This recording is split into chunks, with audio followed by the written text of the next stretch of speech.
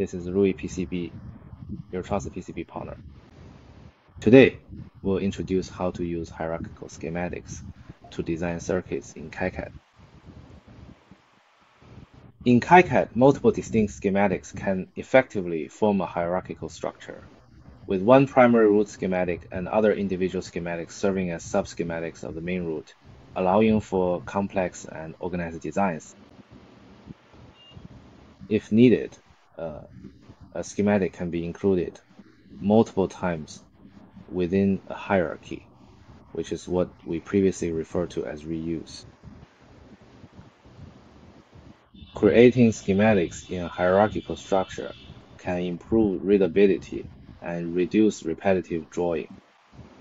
Creating a hierarchical schematic starts from the root schematic.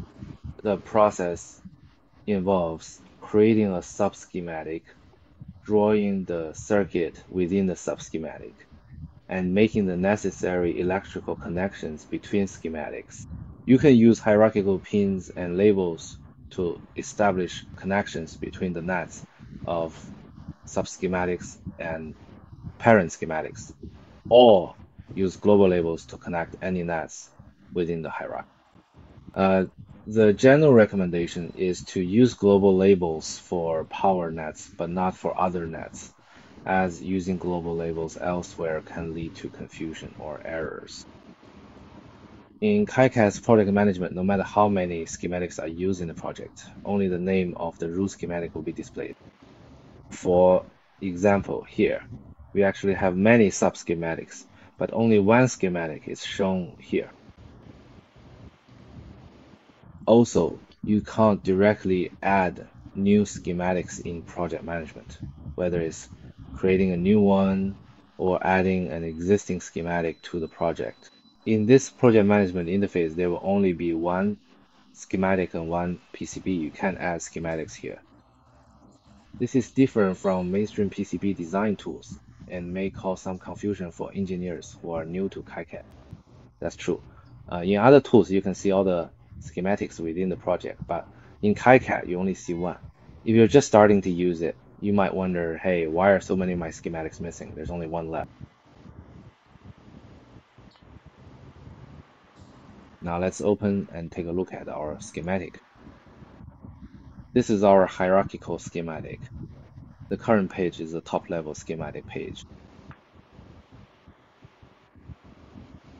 In KiCad, you need to use the hierarchical navigator to view the project's hierarchical structure.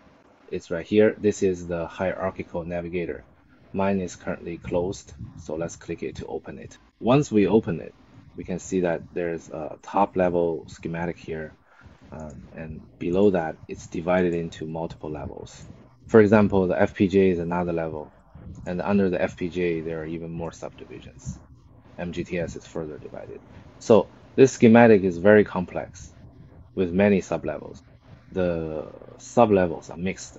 You can see that within the sublevels, these represent the next subpages, but there are also many circuits in other areas. This design is a very complicated schematic. In the design, you can try using the tool to add a hierarchical schematic with the shortcut key S to add a sub-schematic in the design. Let's go back to the top level to add it. It's this tool, which we introduced earlier. You can click the tool to add a hierarchical schematic, or just press the shortcut key S. Now you can drag to adjust its size as needed.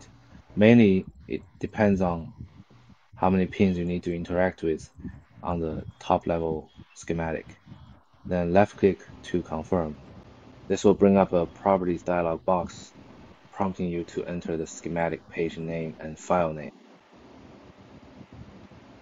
The page name here must be unique because when it generates the net list, especially for local labels, it will use the page name.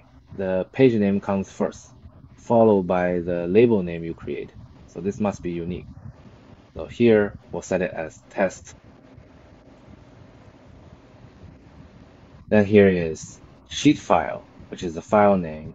This label is the name of the file that will be created. The name of the sub-schematic file will be this. The schematic file name can be a relative path or an absolute path, but it must use a complete file name. What does complete file name mean?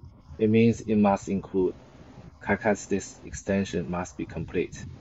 We can change it to be the same. Actually, you can modify its path here. This means you can use a relative path under the project, and you can also change its name.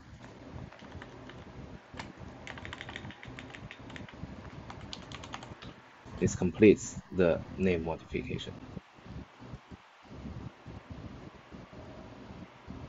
If there is a schematic with a different name in the sheet file path, a new schematic will be created. KiCad creates a hierarchical structure in this way. Currently, KiCad does not support a flat project structure, and you must use a schematic sheet to add a new schematic. You cannot add a schematic directly to the project. That is, even if we use a flat structure, we still have to add it in this way. In the previous episode, we saw that I called it pseudo-hierarchical, and this is the reason because you have to add it in this way. We click OK, and then we see that it creates a new sheet here. You can see the sheet and the local net we create here will appear after this /test/this is our local net label name, and this is the file name. Alright, that's all for today's content.